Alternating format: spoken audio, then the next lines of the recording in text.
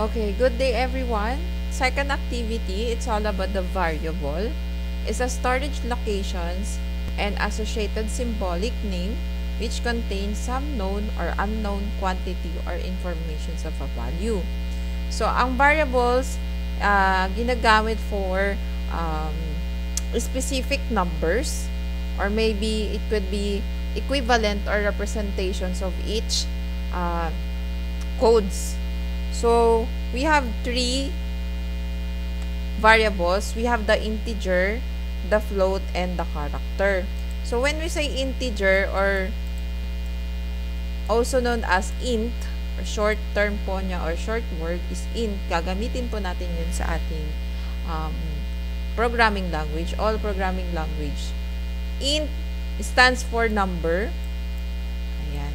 Single number na or whole number. Okay? Then, the float stands for float also. Representation niya is for decimal. Ayan. Or maybe, ang float could be double. Okay? Ayan. Ayan.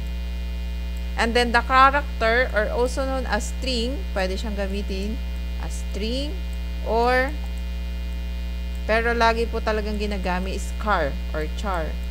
Ika ng iba. So, ang gamit ng char is for letters. Okay? Ayan. So, let's start. Ayan. Dito sa programming language of C++, we have sharp include, which is the main. Sharp include, iostream,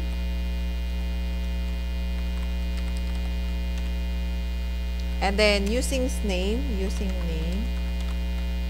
space, std, and then int main,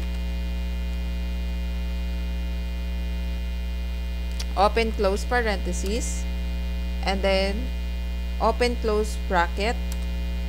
So, int means we present a number or a whole number. So, we use the variable name of A, and then B, and then C.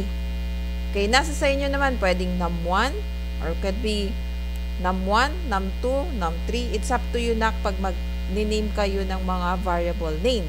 Okay? And then, we have the cout. So, enter 2 integers to add, and then spacing of name, and then semicolon, and then cin,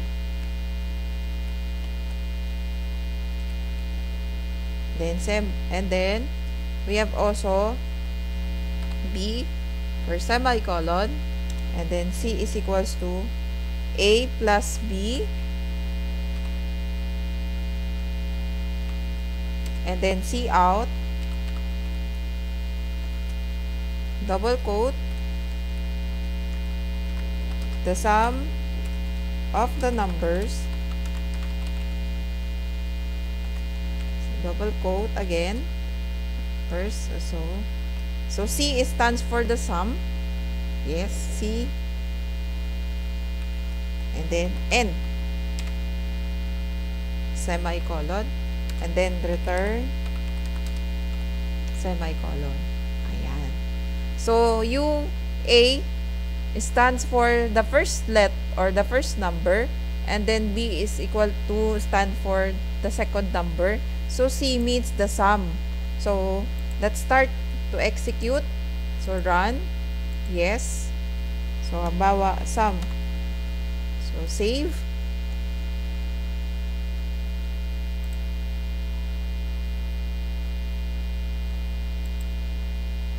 Okay. So, to add a number, 5 plus 5 is equals to the sum of number 10. Get it, guys? Ayan. So, yung A stands for A stands for 5, and then B stands for 5 also. So, yung C is the operator or the operations of sum. Okay, or another. So, execute again, and then compile. Let's see, 13 plus 12. So, the sum is 25.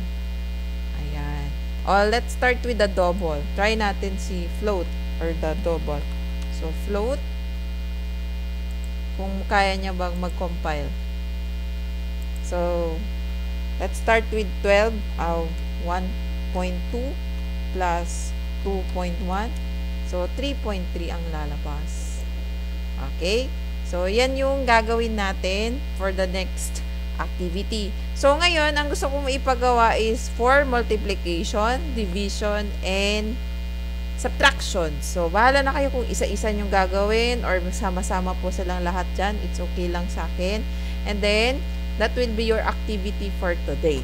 Okay? So, that's it. And thank you.